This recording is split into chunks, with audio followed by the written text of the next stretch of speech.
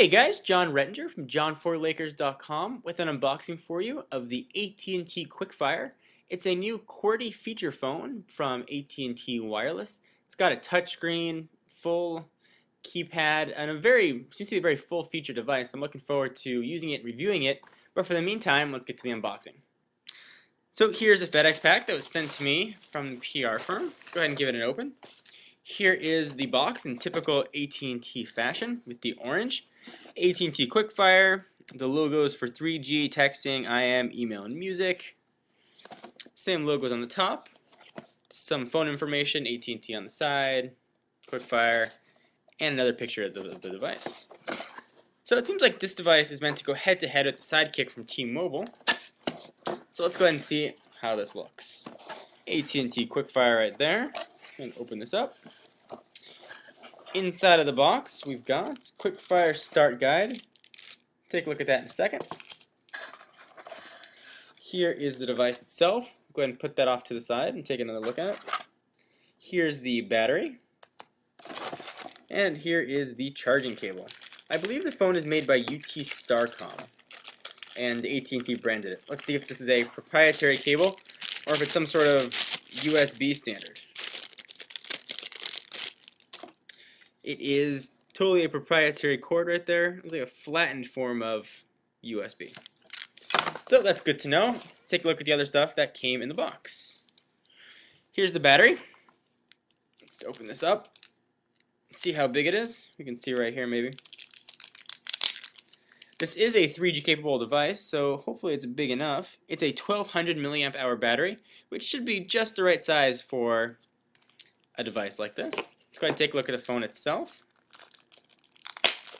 I'm actually very excited to see this. It's been getting excellent reviews, and it seems to be an ideal phone for the texting and emailing crowd. Just threw it away. Alright, out of the packaging.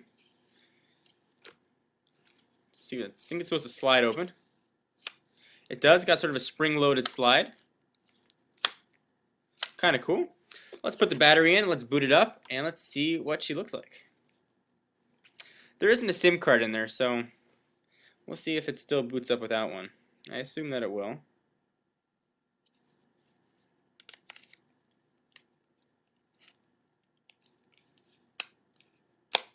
Alright, battery's in. We'll peel off the plastic. Just down just a little bit more. Alright, plastic's off. Let's power this bad boy on and see what it looks like. And I'll do a full hardware review of it too, so you guys can get a sense of the device and really what it looks like and what all the buttons are about in an upcoming video. So, powering on, get your AT&T logo. I always love these first boot ups. It really gets you a chance to know the phone a little bit better. I think it's very cool that they added a touchscreen to it too. That very loud 3G logo. And that's it. That was a very quick boot up. So guys, the camera back up here. Just a real quick unboxing of the AT&T Quickfire made by UT Starcom. Hope you guys enjoyed the unboxing, and I'll do a full hardware review and software review and a full overview of the phone. So stay tuned. Hope you guys enjoyed. Be sure to check out the website, www.john4lakers.com. If you want some exclusive content, be sure to follow me on Twitter, www.twitter.com/john4lakers. Alright, I'll talk to you guys soon. Bye.